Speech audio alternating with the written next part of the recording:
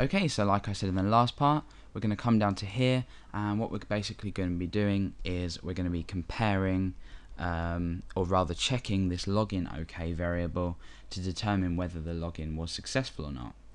And obviously we're using an if statement, so I'm going to say if login OK equals, because remember we're making a comparison, equals true, then we can execute, forgot the start of the block, execute a block of code here. Otherwise we're going to say else die incorrect username password combination. Okay, so if this makes sense, we're going to say if the MD5 encrypted password equals the already encrypted password in the database, i.e. does it match, then the login OK variable is true, otherwise the login OK variable is false. And then we're coming down and saying if the login OK is true, so if it has been set to true, therefore this would be true, then we can execute a block of code. This just makes it a lot easier and a lot neater to work with. Okay, now we need to bring up yet another if statement, and this is going to be if remember me, which remember if we scroll up is the posted checkbox value. If remember me equals on, remember I said that the value returned is going to be on, then we're going to set a cookie. So what I'm going to do for now is just put the function there blank of anything, and then down here I'm going to say else if remember me equals nothing. So if it is equal to nothing, like I said in I think in the second part of the tutorial, if the remember me, or the checkbox rather called remember me, has not been selected, it just returns a blank value. Then we're going to set a cookie, so set a session variable, and that's going to be equal to something. What we'll do is we'll work with the session first. We're going to call this session username. Again, if you're not sure about sessions, I do have a tutorial on it that pretty much explains them out. This is going to be equal to username, so the session username is going to be equal to the value of the username that they've typed in. So we can refer to the username later on if you're building sort of like a website through this. And later on in the tutorials, in this tutorial we're going to be referring to the username session. We've called it username. This is for things like the isSet function. So we can say stuff like isSet session username, and that means are they logged in? Has this line here been processed and this been set? Now you might have noticed that I've done a mistake here. Luckily I've spotted it. I've done a comparison operator. I need to assign. This is an assignment operator, which is a single equals. So we're assigning the session value, or the session session value is username now. And we're going to set a cookie if the remember me equals on. So this cookie is going to be called username. That's the first parameter that we're bringing up.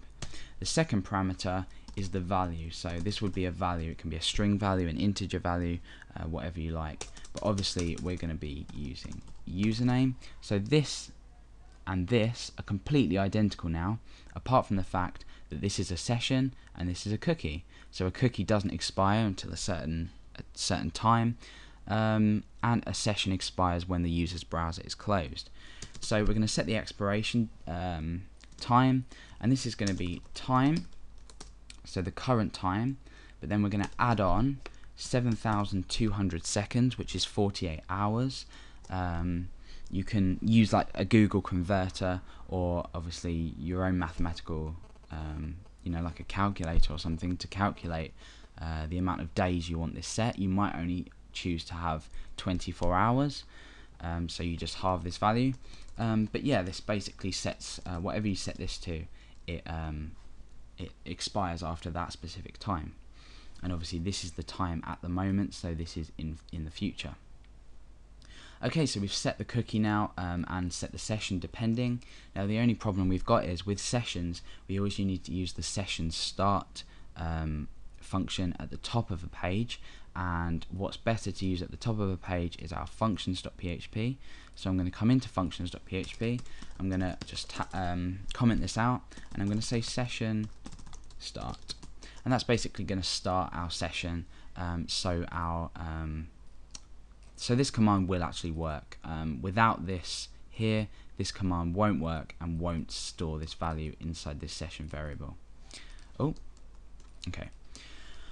Okay then, so the next thing to do is to redirect the user once they have successfully logged in. Remember, you need to do this within this if login equals true block. Otherwise, outside we're going to redirect them even if they haven't entered the correct credentials. So we're going to use the header command, and we're going to set the location to user area.php, so it redirects them straight to the user area page here that I've created. And then underneath this we're going to say exit. The reason I do say we're going to use this command is, like I mentioned before, some browsers are modified not to take into account header information and header redirects.